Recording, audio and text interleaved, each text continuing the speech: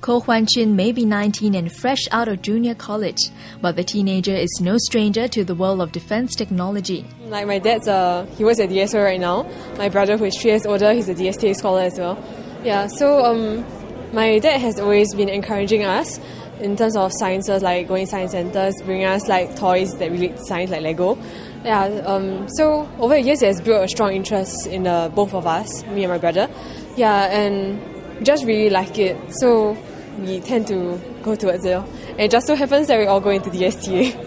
Her father, Dr. Koh Huan Chin, is the program head of the Emerging Systems Division at DSO National Laboratories, Singapore's National Defence Research and Development Organisation. Meanwhile, Huan Chin's brother, 22-year-old Koh Huan Kiet, was awarded the DSTA-DSO scholarship in 2007 to pursue a degree in Material Science and Engineering at Carnegie Mellon University in the United States. Their passions have rubbed off on Huan Chin.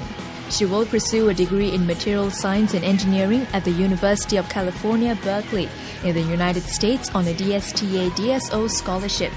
She is one of 119 people who received the DSTA-DSO scholarships on Wednesday.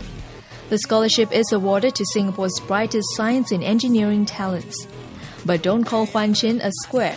This science scholar has an artistic side. I like music a lot, so I play the piano, guitar, and I sing sometimes as well.